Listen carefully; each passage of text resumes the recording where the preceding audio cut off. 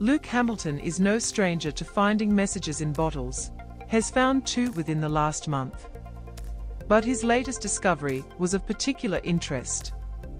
Sealed in a whiskey bottle, sealed with a cork and screw cap, message was written on shipping slips of cargo ship to which it was sent, and clinging to pages of an old women's magazine. It was 45 years old and in immaculate condition. The bottle has been well preserved after 45 years in the elements.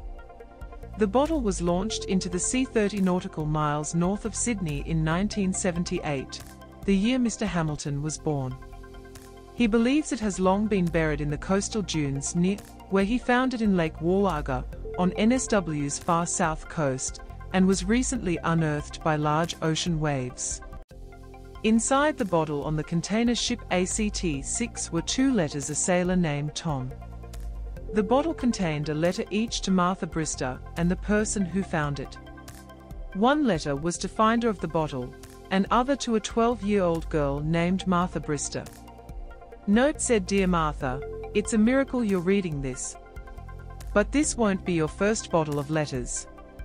There's so much more in the Central Pacific." Mr. Hamilton gave his father-in-law, a retired sailor, the task of finding Miss Brister. He completed the task promptly and called her to confirm he had found the right person. The letter was written to Martha Brister when she was 12 years old. Mrs. Brister, also known as Married Cave, is now 57 years old and works as a horse trainer at Warwick Farm Racecourse in Sydney. She first met Tom Waugh when she was 7 or 8 years old and living in England.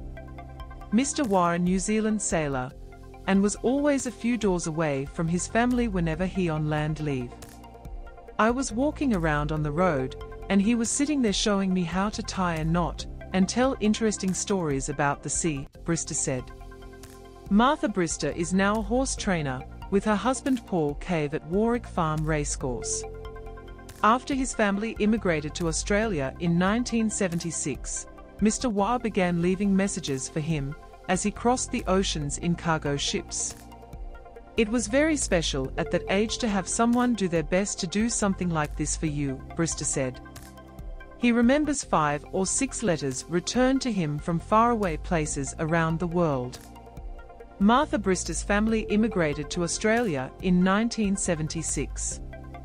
Those who found and returned the messages often included their own letters to Mrs. Brister. "I got some from South America, the Philippines, the Solomon Islands," she said. "They were really exciting back then. I was just a kid. But this is the first message in nearly 43 years." Tom Waugh's message was found on a desolate stretch of beach on Lake Wallaga. Second message in bottle found in a month. As a Landcare coastal weed project manager, Mr. Hamilton spends a lot of time combing remote beaches on the far south coast. 3 weeks before she found her letter to Miss Brister, Nadgee found another message in a bottle at the nature reserve. The message was a foo,